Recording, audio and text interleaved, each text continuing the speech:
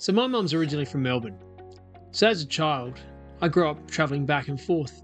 And on the odd occasion, we would go along the Great Ocean Road. When I heard they put on an event where they shut down the whole road and let runners run all the way from Lorne to Apollo Bay, that had to go on the bucket list straight away. So, the year is 2019. I've been running a few ultra events at this point, and I thought it was time to start ticking some off the bucket list. And the first one on the list was the Great Ocean Road Marathon. I'd prepped for months and was ready to go. And then the whole world got shut down by COVID. And so all the running events I'd planned for the first half of the year got cancelled. So life got busy over the next couple of years. We had another baby, my second son started school, and work got crazy busy. So travelling was just off the table. We jumped forward 3 years to the year 2023, and I was finally able to sign up for the Great Ocean Road Ultramarathon again. As much as it was an event for me to run, we wanted to make it a family holiday too. With a car full of kids and a few more years of running under my belt, off we went. Now I didn't have the GoPro for this trip, so I've put together a combination of all the photos and videos for you to enjoy. There are 5 of us, including a baby. If you've ever travelled with a baby, you know how much stuff you need to take. So we crammed everyone and everything into the car and off we went. The drive went quite well for a car full of young kids. We left nice and early, made a stop at the Bordertown Bakery for breakfast. With full bellies and stretched legs, it was back into the car and on to Apollo Bay.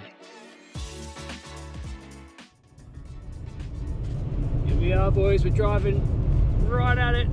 Let's get it. You're gonna play chicken with the windmill? Don Quixote style? Charging windmills. It's a turbine. I know, but Don Quixote didn't have turbines back then. It's turbine time! It's turbine. It's blowing us down Do you the know road. what? It's turbine time. The kids were blown away by the size of the turbines. As the kids had a nap, Beck and I enjoyed some us time. As we often do on road trips, we discussed life and the running adventure I was about to go on. Because I was unable to prepare my body while in the car, I prepared my mind for the challenge I was about to face in 2 days' time. One of our favourite parts of this trip was travelling through the rainforest. There were constant roadworks for kilometres, so we were forced to go pretty slow, but no complaints from us, because it was absolutely gorgeous.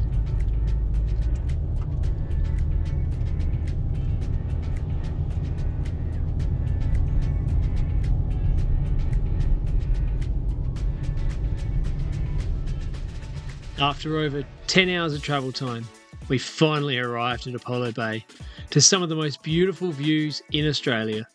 This just made it even more exciting.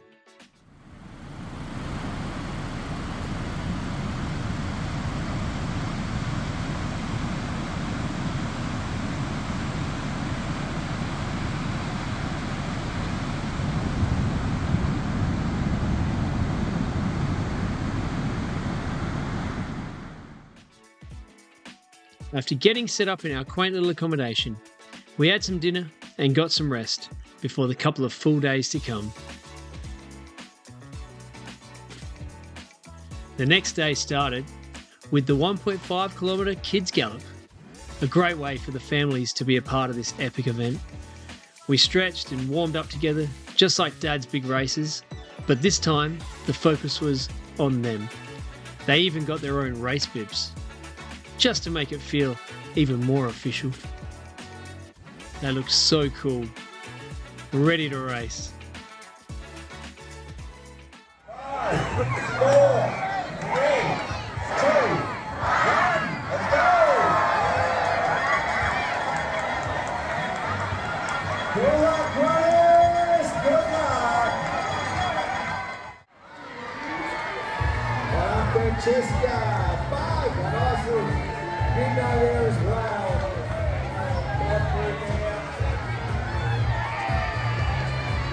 Oh, Esty guys in there, looking absolutely gorgeous. Nice big guys. Hey, winners! Enjoy the moment, kids. Look at all the colours, Grayson. Look at this, I got a You're, medal. I yeah, got my you've got a medal. Aubrey, where's your medal? You got a medal? I got a medal. You guys earned that. You ran so good. Yeah. The boys did great.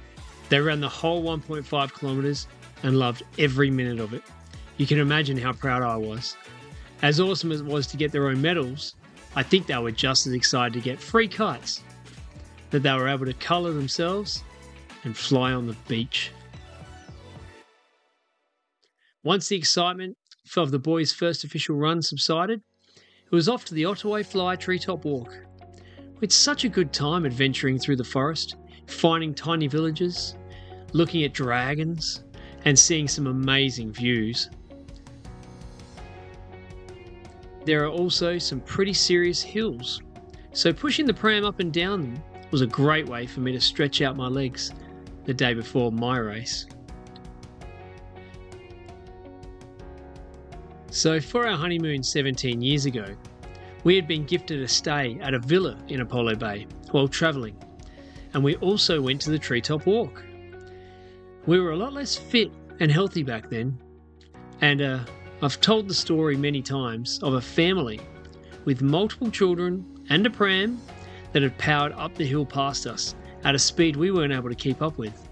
So one of the best experiences of this trip was realising we were now that family, and we were able to power up the hill the very same way they did.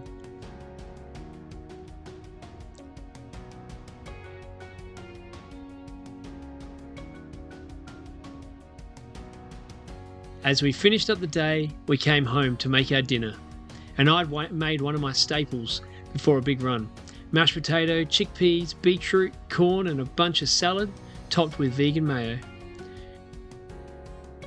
After a good sleep, as good as you can get the night before a big race, the morning of the ultra came around, and we caught the bus to the start line and started to warm up.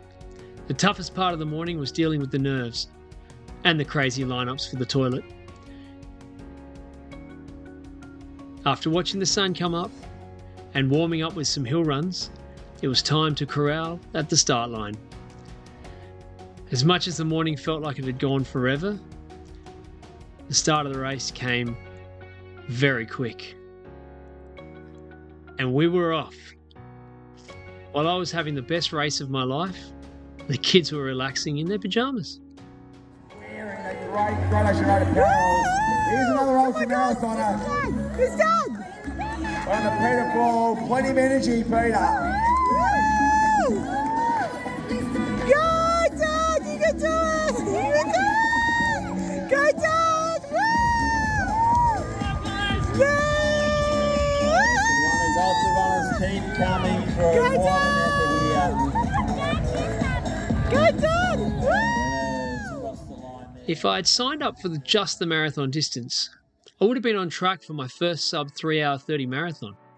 But the fun of this ultra is to get the extra 18 Ks. You turn off the marathon at 2 different points and they run you up mountains. And these extra turn-offs only start after about 30 kilometres, giving me a final time of 5 hours 46. Not bad for a trail runner on the road. I think I had a great race strategy. I took water every time there was a water station, and I went out with a pocket full of gels, which I had one roughly every 8 kilometres. It was cold and very windy along the coast, so I wore a hat and gloves, but the rest of my gear was perfect for my body temperature. Although I did lose my hat to the wind twice and had to chase it for a few metres. I couldn't believe it, but they had one of my favourite treats as a teenager only a few metres from the finish line. Dippin' Dots, tiny little ice cream balls. They were just so good after a hard run. We had a very tasty Chinese meal for dinner that night. I'll let you imagine how much I ate. And then the effort of the day caught up with me. The next morning was just a quick pack up and load of the car, and we were off again, back home. We had a really nice stop at Ararat on the drive home, where we had some lunch and explored around the gardens and the playground, of course. I also had an interesting encounter. I started chatting to another dad at the playground, and turned out they were from interstate, but happened to be travelling to the Adelaide Hills to move into their new home, not far from us. What are the chances?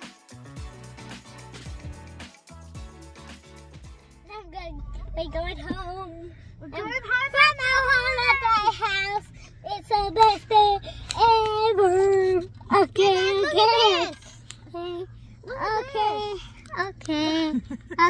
okay, I will. Look at this one. Wait, don't face him. There are some great videos coming of events that I actually did have the GoPro for. And as a side note, at the time of running this event, I had planned out my full running calendar for 2023. But because of my performance on this event, I decided to sign up for the Adelaide Marathon to see if I could get that elusive sub 3:30 marathon time. What a saga that became. But that's a story for another day. Anyway, thanks heaps for watching. I hope these videos entertain you and, more importantly, inspire you to be better every day. See ya.